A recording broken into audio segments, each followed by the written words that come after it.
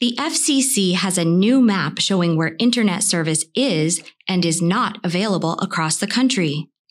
We need your help to ensure the information on the map about the internet services available to your home or small business is accurate. On your mobile device, go to broadbandmap.fcc.gov.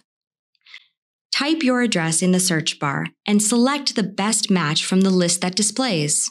Your location will appear as a point on the map, along with information about internet services offered at the location below the map.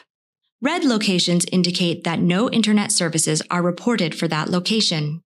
If one of the services listed is not actually offered to the selected location, you can select the Availability Challenge link. This will bring up a form where you can first select the provider to challenge. Scroll down and complete the form, selecting the reason for your challenge from the drop-down list. Options include, the reported service is not available, or the provider is requesting more than a standard installation fee to get you connected. You can upload files like emails or screenshots to support your challenge, or you can write a description of your experience in the form.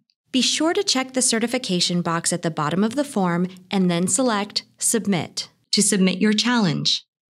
With your help, the map will be more accurate, and an accurate map is an important tool for expanding internet services to all Americans.